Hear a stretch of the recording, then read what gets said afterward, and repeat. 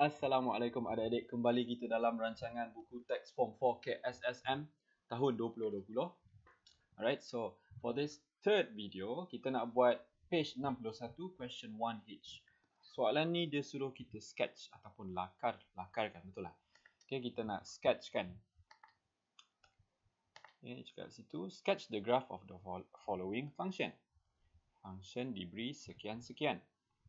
Alright, bila soalan suruh you all lukis, Alona you all ingat benda ni.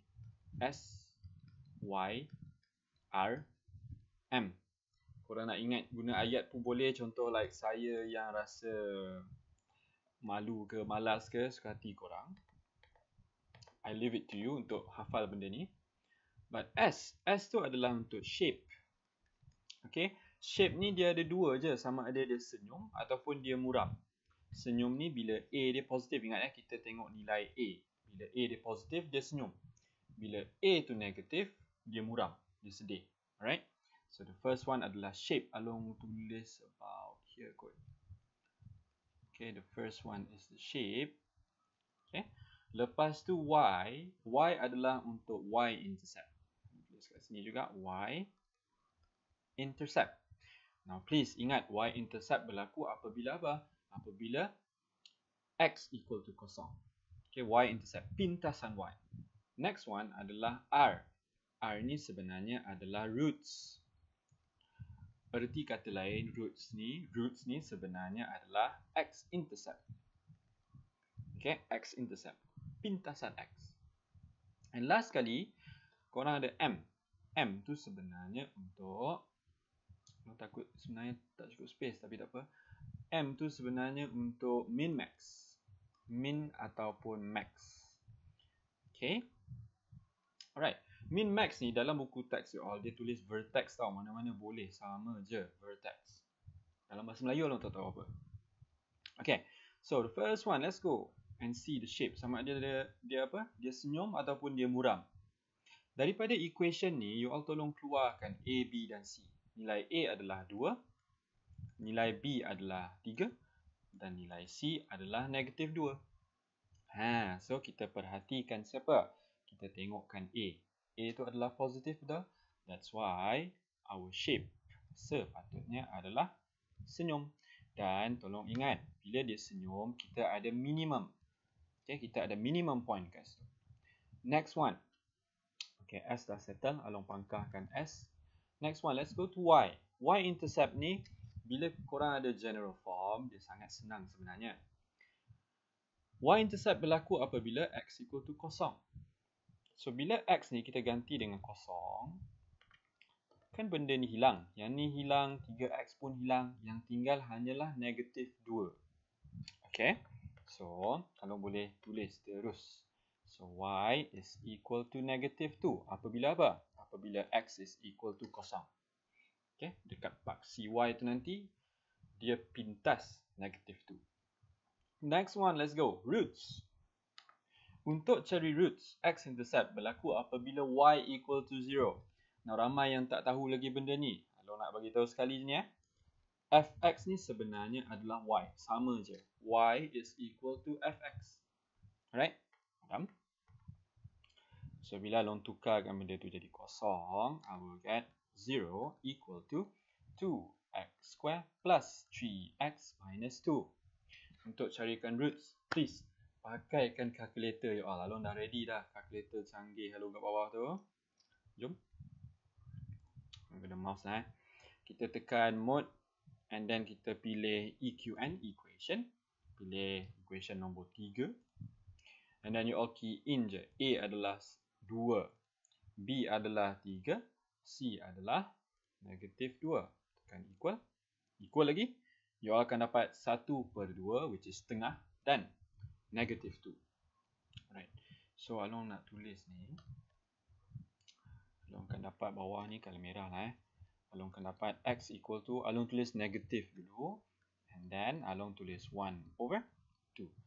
Just in case, kalau soalan dalam paper 2 kan, I'm not sure syllabus baru ni dia bagi ke tak markah part ni, tapi kita tulis je. Kalau bawah ni X equal to negatif 2, atas ni dia akan jadi X tambah 2. Dia terbalik ya. Untuk 1/2 ni, 2 ni kita kena naikkan dulu ke atas. Dia akan jadi darab, betul? So, dia akan jadi 2x dan pindah 1 ke sebelah. Dia akan jadi tolak. Tolak 1. Alright. Ini adalah pemfaktoran. Okay. Settle.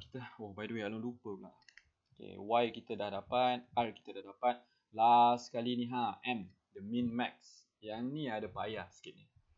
Okay, Alun nak ajar lagu ni. Untuk carikan vertex ataupun minimum maximum point, you all kena buat CTS ataupun completing the square. Dalam bahasa Melayu dia adalah penyempurnaan kuasa 2. Now, lagu dia macam ni. Along tulis dulu. Kita ada fx. Oops. Okay, ready? Jom kita menyanyi sama-sama. 1, 2, 3. A bracket square minus A bracket square. Di hujung ada tambah C. X plus B over 2A. B over 2A lagi. Okay? So, jap. Alun try nyanyi sekali lagi lah. Jom. Kali kedua pula. 1, 2, 3, go. A bracket square minus A bracket square. Di hujung ada tambah C. X plus B over 2A. B over 2A lagi. Okay. So, that is the cara nak hafalkan formula CTS ni ataupun completing the square. Now, dalam buku teks, saya tak bagi benda ni tau. Alun bagi ni because apa? Boleh you all nak ikutkan buku teks. Cuma, dia payah sikit apabila A dia tu bukan 1. Contoh macam kes ni, A kita 2 kan? So, formula ni sangat membantu. Lalu nak tunjuk sikit, kita gantikan nilai-nilai semua tu. So, bawah ni Alun akan dapat fx equal to, nampak kan? Nampak, okay. A adalah 2 dalam bracket x plus B kita adalah 3 over 2A. 2 darab dengan A. So, 2 darab 2 jadi 4. Tulis je terus. Jadi 4 square minus 2, jangan lupa. Dalam ni kita ada 3/4 square. Hujung tambah C kan. C kita adalah negatif 2. So, kita tulis je tolak 2. Okay. And then, kita tinggal simplify je. Tak payah dah pening-pening. Yang pening tadi yang part nyanyi tu je lah. Okay. Kita nyanyi tu selesai. Kita simplify kan meh.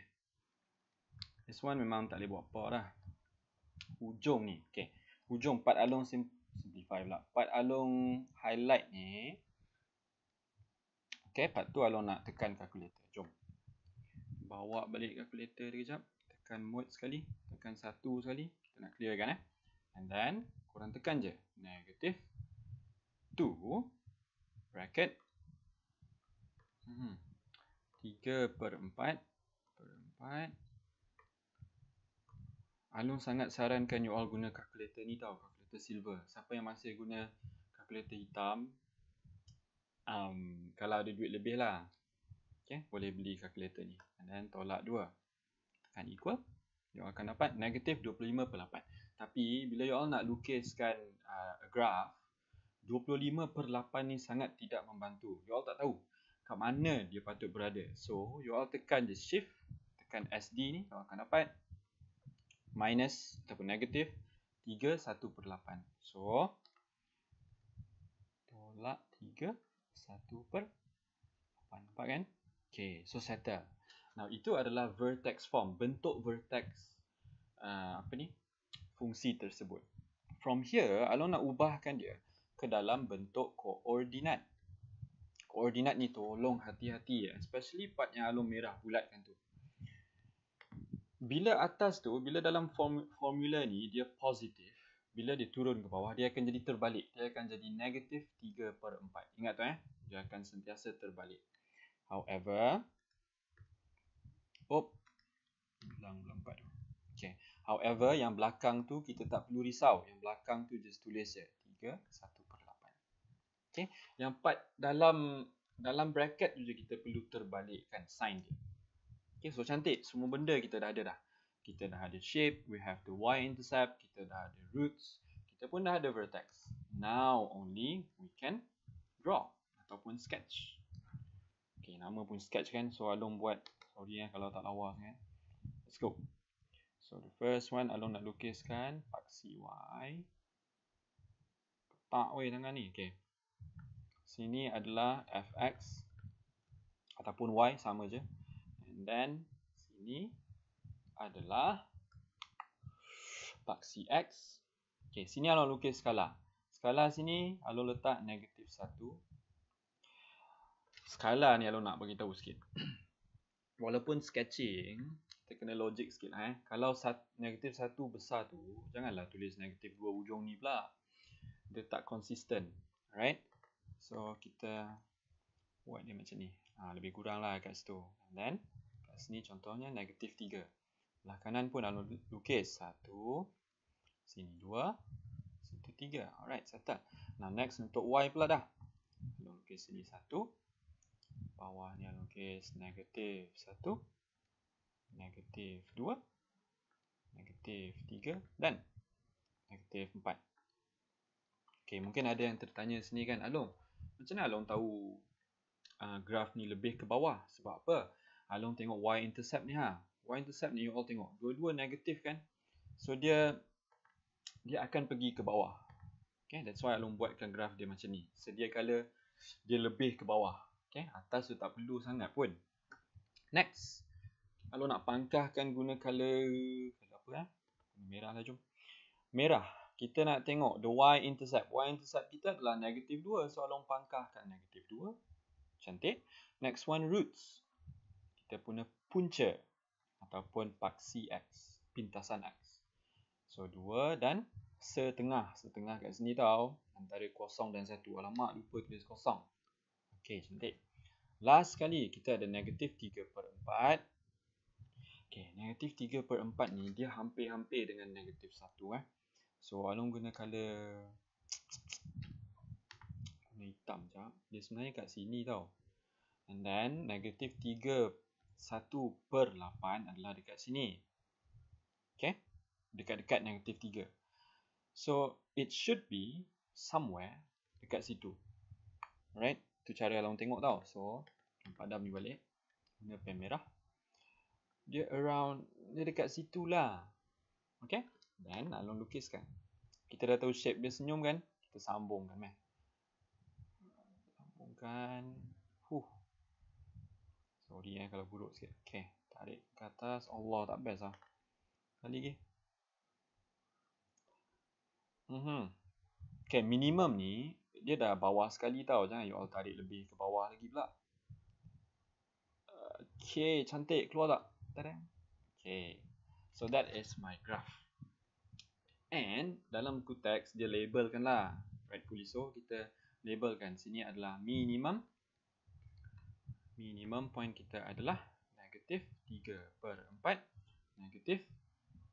-3/1/8. Yang lain tu tak perlu label kot sebab dia obvious kan. You all nampak semua nilai-nilai dekat situ. Okay, so settle. This is for untuk lukiskan graf anda. And hujung sekali, Along nak share something sikit. Betul, okay. Along nak tunjuk cara you all nak tengok dalam ada satu website ni. Okay, kalau you all Google je kan, Google je online graph, ada banyak sebenarnya, tapi Along prefer ni. Macam mana nak sebut ni tah? GeoGebra. Okay, so dia akan keluar macam ni. You all just type je apa equation yang dia bagi tadi. So kita ada 2x square. Nampak tak line tu? Dia dah keluar dah kan?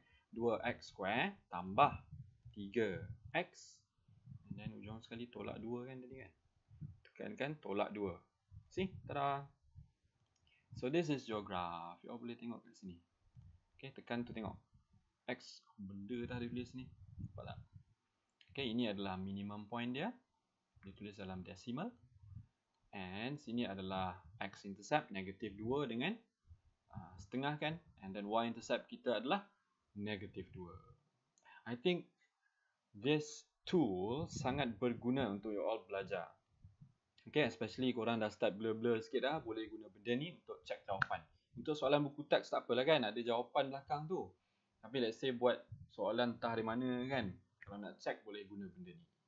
Okay, so I think that's it for this video. All the best. Jangan lupa belajar cuti ni. Homework jangan lupa buat, okay? I'll see you on next one. Bye-bye.